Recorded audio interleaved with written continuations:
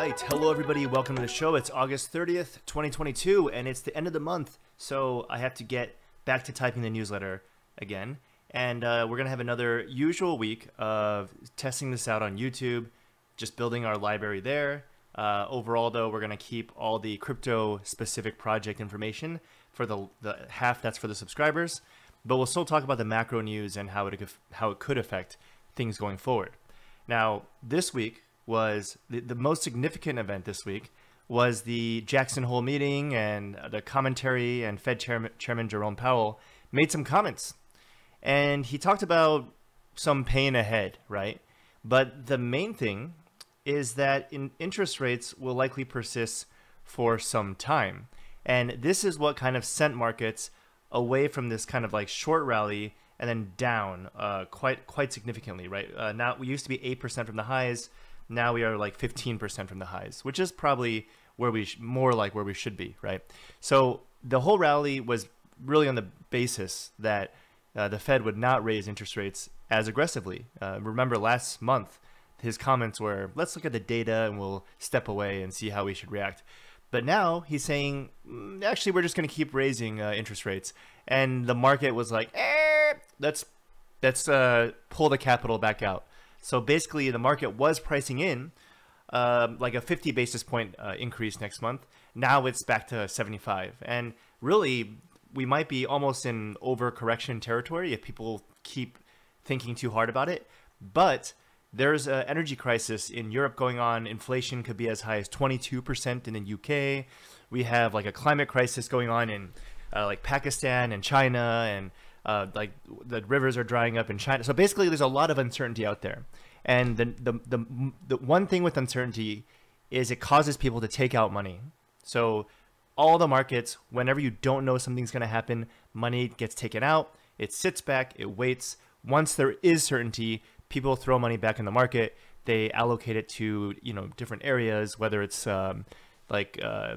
tech related, speculative related, or value related. But right now, uncertainty means money's pulled out, right? So that causes markets to go down, and we'll go into crypto charts later on. But that's kind of setting the stage for this week and actually the next couple months, really, right? So we are actually likely going to be back to our lows, given the statements that we've heard, which is what the market is pricing in right now, right?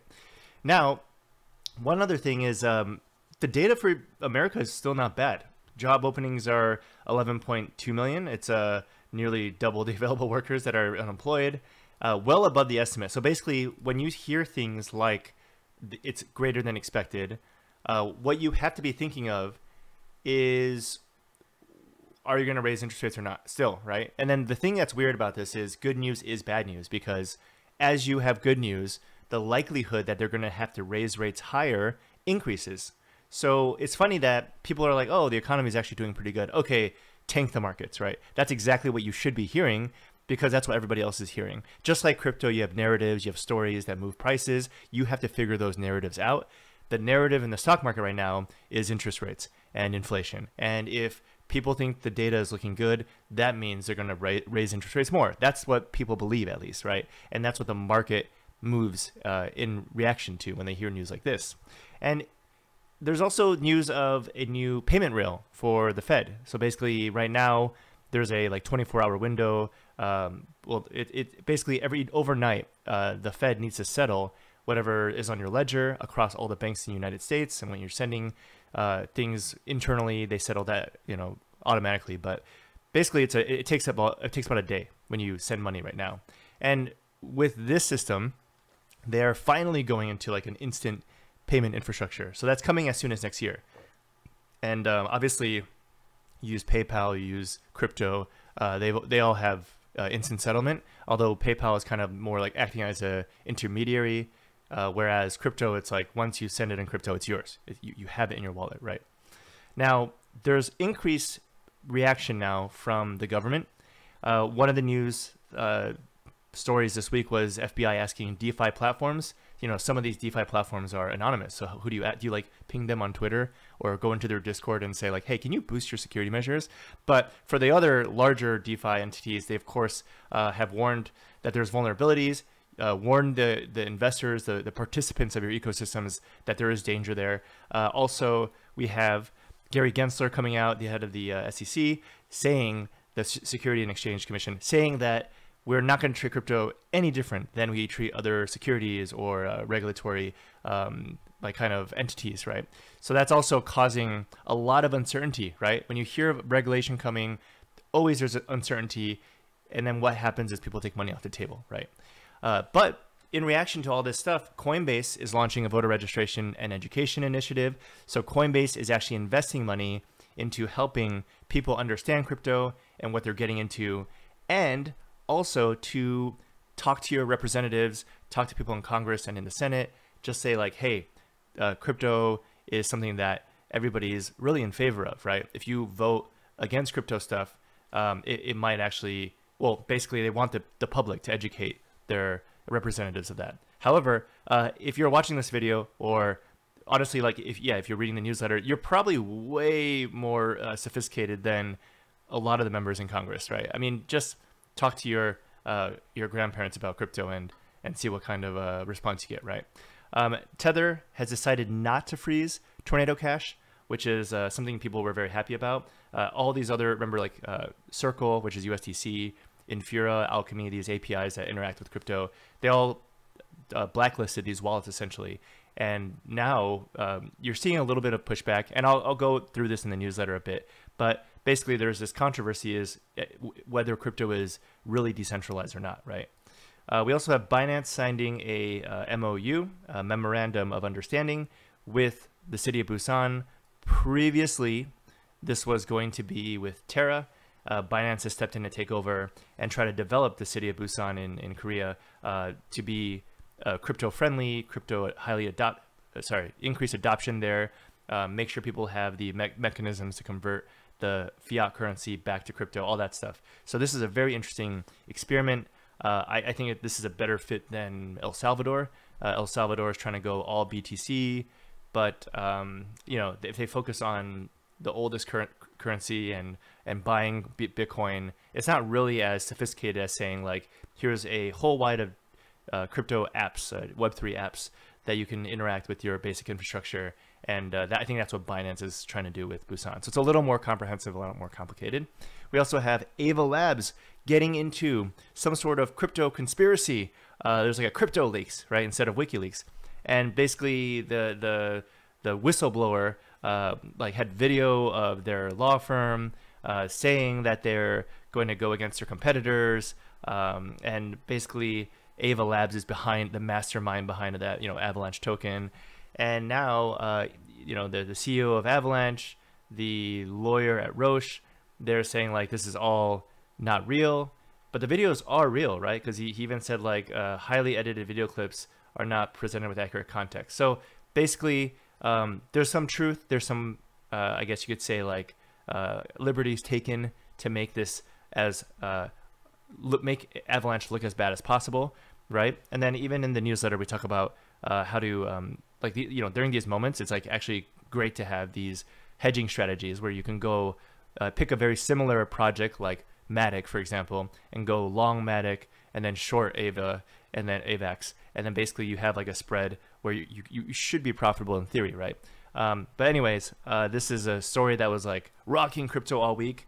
That and like a lot of stuff with Vitalik Buterin this week as well. I won't mention that in this video. We also have FTX and Alameda. They're merging their VC operations, which is probably for the better. They're probably splitting deal flow and all that stuff. Now it's the same.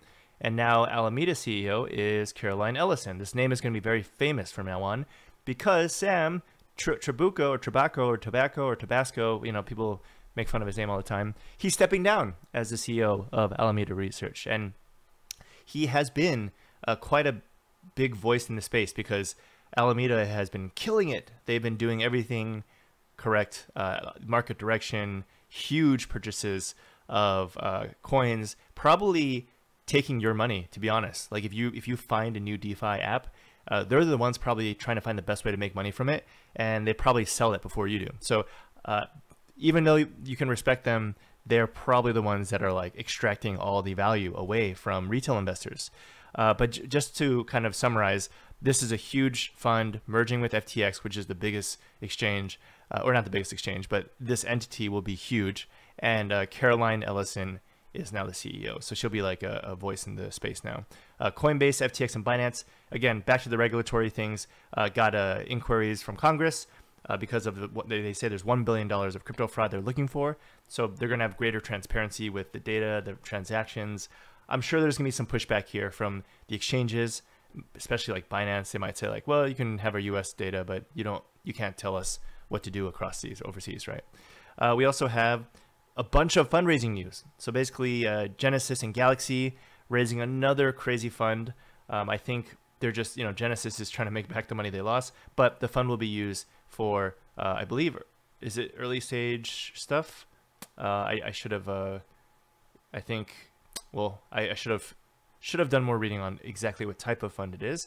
But we also have Reddit's co-founder Alexis also making a huge fund, 177.6.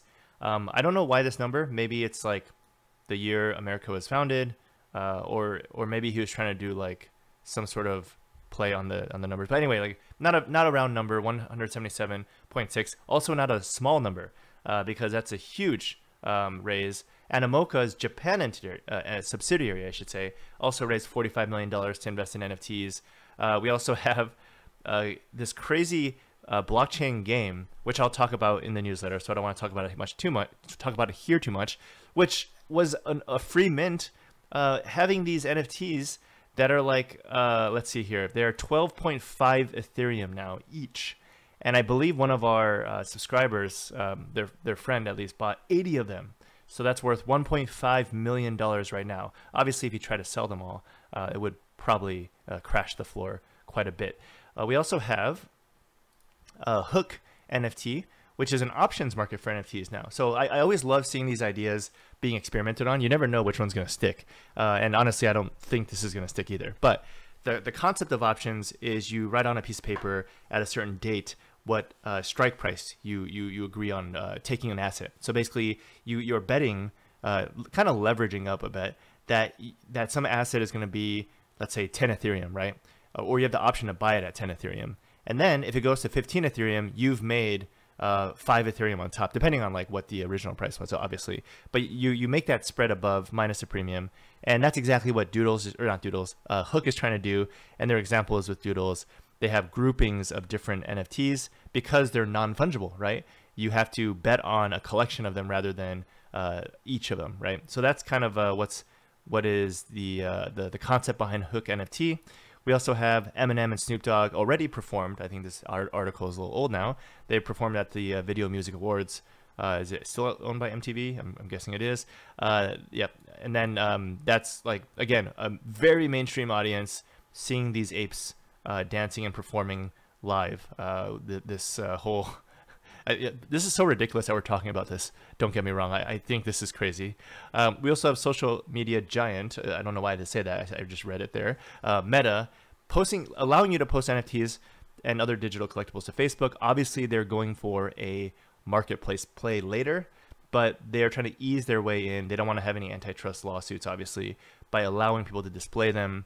And I think this is really what Coinbase NFT was trying to do, but nobody is really using Coinbase NFT. So basically, Meta stepping in, and this is like what really is painful to kind of do, right? Is like you see somebody else launch a product and nobody's really gaining traction on it. And then you have like the project in the pipeline, the same product essentially launching soon. That's really painful as a like product manager or like a business deciding which lines of revenue you're trying to do, right? So we'll see how this works. I think this is extremely broad because if you're using Coinbase NFT, most likely you have a familiarity with NFTs. If you're using Meta, the percentage of users that know what to do with the NFT is going to be quite small. But it will be interesting to see if it gets widely adopted, if people start taking an interest in putting their profile picture as something that they purchase, right? And I think, what is the other? Oh, Twitter was kind of the pioneer in this. People were putting their purchased NFTs on their profile picture, and that was like the cool thing to do, right? And it still is. I think people largely, like rarely put in their own photo anymore because they love putting their NFTs up. Anyways, moving forward, We also have an NFT rebound happening, and I will also talk about this in the newsletter. But essentially, the Ben DAO, basically, they were having a liquidation risk. There's all this Ethereum that's deposited or loaned, because you can deposit an NFT and borrow against it, right? But if all the NFTs drop in value, they're going to just take away the Ethereum, or they're going to sell the NFTs at a very low price. And what happened was people started selling their NFTs, seeing like, oh crap, there's going to be a huge NFT dump soon. Let's get rid of our NFTs. And you saw all these crazy drops across the board, even for blue chips. You saw, I'm just off the top of my head, like Azuki, clones, doodles, going from the 10 Ethereum to the 6 Ethereum range, so down 40% within this period of time. Now they're kind of coming back up around the 8 Ethereum, but obviously if Ethereum drops, you lose a lot more. But that's like still a 20% drop from this whole debacle, right? Or maybe NFTs are just losing their luster. Either way, my point is there's a rebound happening, and that's because Ben DAO implemented an APR of 80% now if you deposit Ethereum for people to borrow. So that is kind of fixed ish. I don't know if this is a long-term solution, because eventually Ben DAO token is probably gonna like keep falling from the inflation, right? So they're probably gonna be like, oh, now here's a lockup, so you don't sell it, and then eventually they just gotta fix the platform in the event that NFTs move a crazy amount, right? So overall, NFT markets are looking much healthier. Like I said earlier, we have like Moonbirds was down to 12.5. Now it's back to 14. Clones were like down to 6, and now it's back to 7. And then we have, I'm just naming off blue chip stuff. There's so many things now, I can't keep track. That's why we have a meta program, right? But basically, a lot of these, loot used to be worth like so many Ethereum, but these things are kind of coming back down to what I think is like more realistic pricing. Obviously, NFTs are still crazy, foreign concept to me. Actually, no, it's not. I've already explained how to play that market many times. Now, let's go to the cryptocurrency section, I guess, where we talk about the overall market. It's been a down market. Again, the number one reason is from the Jerome Powell comments. The whole market is down, stock market's down, and everything. Ethereum is down 5% versus what I'm surprised about is Bitcoin is down actually more with 7%. So I'm not sure why. I mean, it's very close, obviously, but I don't know why Bitcoin is down more than the rest of the market. Solana, I think, is actually at risk because of Aptos and Sui coming out, which are like kind of pretty much Solana. They have the same narrative as Solana, like, oh, we're super fast chains. A lot of the developers from Solana are moving over to Aptos. And I'll show you in the newsletter eventually, that ecosystem is getting crazy. Like our fund is personally starting to invest in that ecosystem as well. And Solana might actually kind of fade away if all the developers leave, right? So we'll talk about it more in the newsletter, but I want to point it out. Dogecoin is obviously dropping a little more because we'll talk about at the end of the video. Doja Chain is out. People are kind of flooding over there, but now that's dumping too. We also have Polygon actually even for the week. So Polygon outperforming the market, which is great. And we also have Leo token, which is an exchange token. Let's just I'm just doing kind of a quick overview of anything I see. And all right, so yeah, we're going to go through some specific projects the rest of the video. If you are, oh wow, Lido down 18. It did move up a lot though, so that kind of makes sense. And I don't know what this eCash is, but it is up a lot too. Oh, Evmos, holy crap, up a lot this week as well. Evmos, by the way, for those of you who have been in the newsletter, we've had this in our staking section forever. It's, I think, almost doubled from the airdrop. The airdrop was actually a lot of money. It was like $600, I think. So it's if you just like listen to this newsletter, you would have had the free $600. If you haven't gotten it, you can still go get it, by the way. And then you could just stake it, and it just like has some crazy inflation. I've personally been cashing it to USDC because I don't think it could sustain, but apparently, prove me wrong, right? Okay, so that's my rant. That's my overall market summary. We're going to go through a lot of specific projects next. We're at the 20-minute mark, which is a little over from what I was anticipating. So thank you for those who are watching on YouTube. We'll see you next time. And those from the newsletter, subscriber base, stay tuned.